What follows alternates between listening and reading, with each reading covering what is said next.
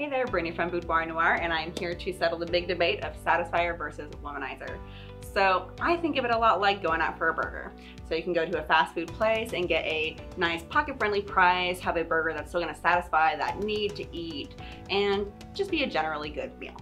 And then you could also go to a nice bougie burger joint and have some very nice USDA certified beef with all sorts of nice high quality ingredients to adorn your burger with. They're both gonna do the same thing. You're gonna get fed, you're gonna feel full, it's gonna accomplish the same thing. But which one was really better for you? We have things like, again, the Satisfier, where this one, it actually has the same exact waterproofing material as the Womanizer does. It's also still going to be rechargeable for a majority of their products. They do have app control, and it's a pretty low price. It's going to get the job done for you.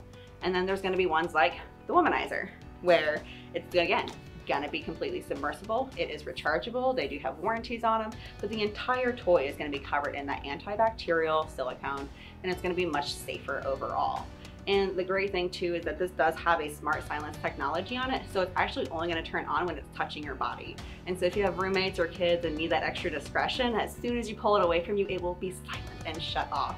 So they're both going to get the job done, but the Womanizer just does it with a little bit more class.